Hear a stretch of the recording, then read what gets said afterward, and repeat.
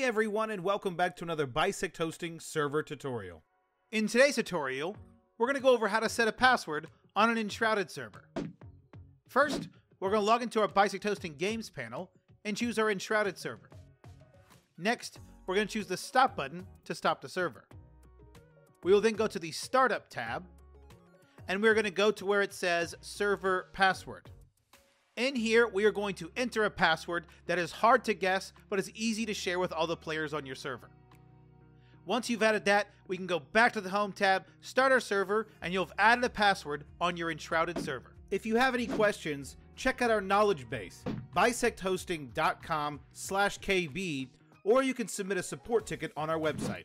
If this guide was helpful, make sure you hit that like button, subscribe for more content like this, comment down below which guide you would like to see next, and we'll see you around.